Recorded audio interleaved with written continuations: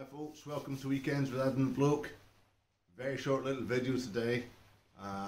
We have a problem with one of our cars. I suspect an air leak, sucking in some unmetered air into the engine.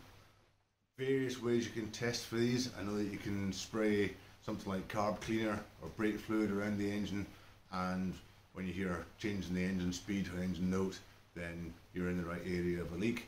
I've tried that, not very successfully on this particular occasion, although I will say I have had success with it in the past. And today I'm going to show you, I've made a little smoke machine which will connect up to the engine and see if we can find the leak that way. I did look at buying one of these machines, but they're remarkably expensive for a DIY like me who might use one only occasionally, so we've got a DIY version of it. So, what have we got? Here I've got a jar. In the bottom of that jar I have a rag which I have soaked in mineral oil. Mineral oil burns very smoky.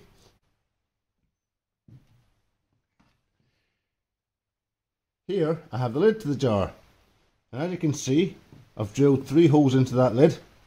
Into one I have epoxied a soldering iron.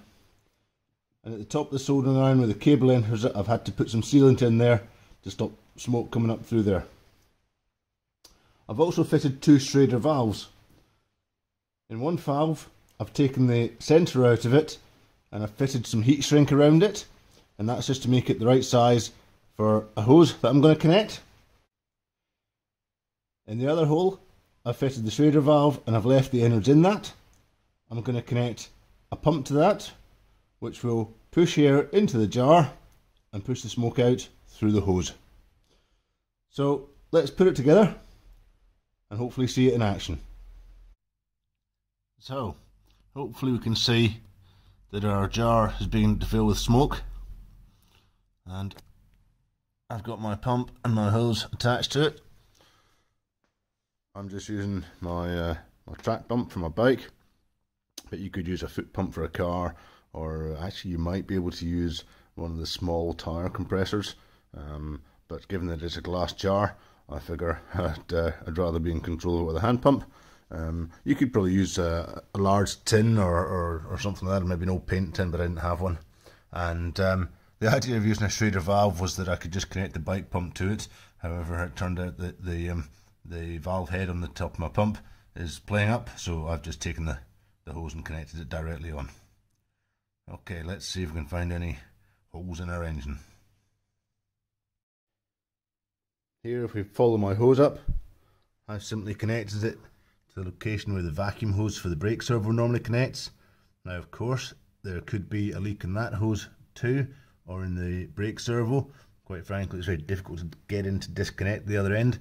So at the moment, I'm going to try this end. If we still have an issue and don't feel that we've found the problem, and indeed I will do a before and after test on the fuel trims, then I can look at that route. But at the moment, this is an easy point to connect to.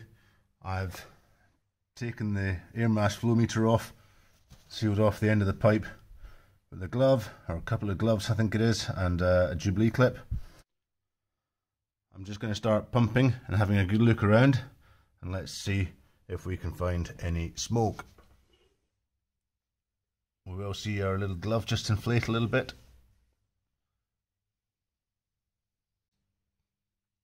So we can see some smoke coming out the back of here.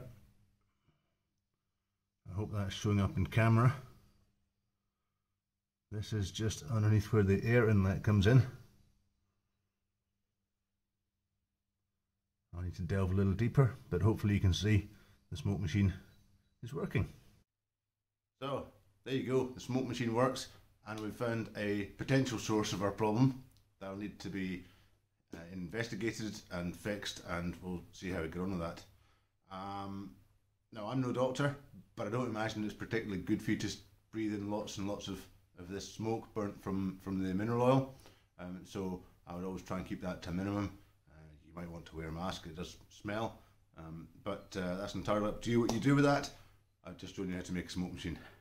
Alright, well, thanks for joining us on this video, and thanks for watching Weekends with Adam the Bloke.